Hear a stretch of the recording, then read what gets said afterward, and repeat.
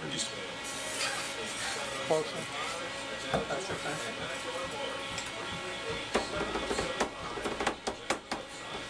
So you're going to ask me questions. Ma'am? You're going to ask me questions. Right? just a cut, yeah. I'm going to let you do it. I'm not smart enough to ask questions.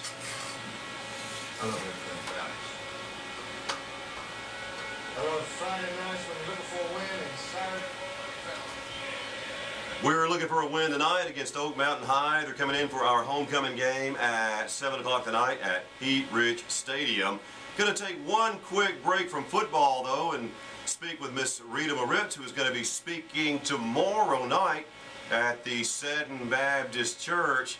Y'all must be pretty good buddies with Adam to get up here on a football Friday. Could be. Get real close to that for me. Okay. Scream at me. Scream at Pretend me. like I just egged your car or something like that. Now I can pretend you're one of the prodigals. Yeah, okay. Good morning, by the way. Good morning. What time did y'all get up to get up here today? Well, it depends on whether you're talking about me or about Harry. I was up about 5:45. He got up at 6 when I woke him up. So y'all are early risers too? Yes. Okay. Well, Miss Rita Moritz is going to be at the Seddon Baptist Church tomorrow night. Talk a little bit about the title of your speech, and then tell us a little bit, you know, the Cliff Notes, so why some folks might want to come out there and listen to you tomorrow night. Okay, thank you, John. First, let me say how thrilled I am to be able to be here and how much I appreciate y'all having me on here. You know, America's families are in trouble. 2.9 million kids are being raised primarily by their grandparents. And 2 million of those households, there's no parent at all. Whether it's substance abuse or incarceration, there are just lots and lots of reasons that that's happening. But it's, I think, a dangerous trend. And the divorce rate among Christian homes is close to or equal to the divorce rate for non-Christian homes. And I see some alarming statistics. Because of that, I have a ministry called Precious Prodigal. I have a blog by that name, and I also am working on a book by that name. Okay. And I speak in various venues about having a prodigal. And the prodigal comes from the Luke 15 account of the prodigal who went away from his home, his family, his father, and everything that he knew that was right into a far country. And that's why the name Prodigal. For those people who were up last night worrying about a loved one, whether that was a spouse, a sibling, a child, or a parent, this engagement on Saturday night is for you. It starts at 6 o'clock. I promise, absolutely promise, I'll have you out of there in time to go see Honey Boo Boo if that's what you want to do. Or Alabama. Or Alabama. Alabama's probably a better bet than Honey Boo Boo, actually. Man, it might be more fun, yeah. But that's what we're about. While you cannot do anything to change another person's behavior, there absolutely are some things that you can do to help yourself. And the topic I'll be speaking on Saturday night at Seddon Baptist Church is So You Love a Prodigal, what you can do, what you can't do, and why you can't quit. And there are some valid reasons why you can't quit. We're speaking with Rita Moritz on this Friday morning, and like she just said, she's going to be speaking tomorrow night at 6 at the Seddon Baptist Church at 1015 Hardwick Road in Pell City. 6 o'clock start. She said she'd have everybody out in time to go turn on the television and watch Alabama and Ole Miss. They kick off at 8:15, and like we said, not far down the road, Honey Boo Boo is going to be in Pell City. But and you also have a ministry, Precious Prodigal, and you have a phone number. If people need information on this event tomorrow night or anything along these lines, maybe some help, 814-9852, 814-9852. Yeah.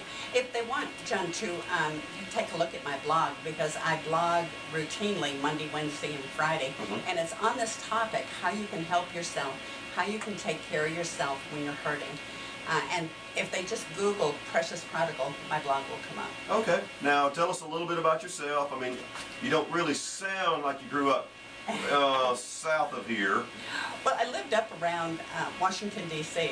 For 15 years before we moved to Alabama. And I mean, I've heard if you're good when you die, you go to heaven, but if you're very good when you die, you get to come to Alabama.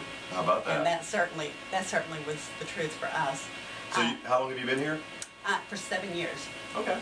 And I've gotten involved in the arts since I've been here. I write poetry, and I've been lucky enough to get some of my poetry published.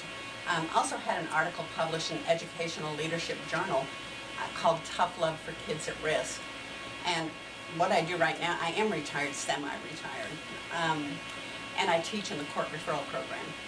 And so I get to see a lot of these people who have been arrested for an alcohol or a drug-related offense. And I've stopped being surprised when those folks come in and they have praying mamas and grandmothers and praying daddies. I've stopped being surprised at that. So I'm busy. I'm not going to tell you how old I am, and you're too much of a gentleman to ask. However, I'm not going to stop living until I die. And even then, they're going to drag me off saying just one more ride on the merry-go-round, because I love my life. I write poetry. I write other things, and mostly I have a heart for people who are in trouble. Well, with all of the talent and qualifications across the table, for me, I'm obviously in over my head, but I hope we got word out where you're going to be tomorrow night at the Seddon Baptist Church, Saturday night, 6 o'clock. Doesn't cost anything, does it? No, not a penny. Want to make sure we get that out. And the Precious Prodigal can be seen on a blog. Just Google Precious Prodigal. It will pop up. And there is a telephone number, by the way, if you're maybe having some of those issues. If you're grandma, you know, raising the kids, like she said, millions do in this country now, which is, you know, used to, grandma would move in with the kids because she had to. Right. Maybe daddy died, whatever. And now grandkids are moving in with grandma because they have to. It's been a complete reversal from when I was a kid. Yes, it has. Because my grandma lived with us because that's what you did. Right. Mm-hmm. Well, I appreciate you coming up. Be safe getting out of here. We got a lot of school traffic that fronts the station, and I hope we get some folks out. Well, I wish nobody had to come. But if you need this sort of ministry, Rita Moritz will be at the Seddon Baptist Church tomorrow night at 6 with her hand up, since she'll get you up in time to watch Alabama whoop Ole Miss tomorrow night. Thank you so much, John. Thank you for being a part of our Friday morning, and we'll keep the number here if anybody needs any info on that. I need to catch up on some breaks.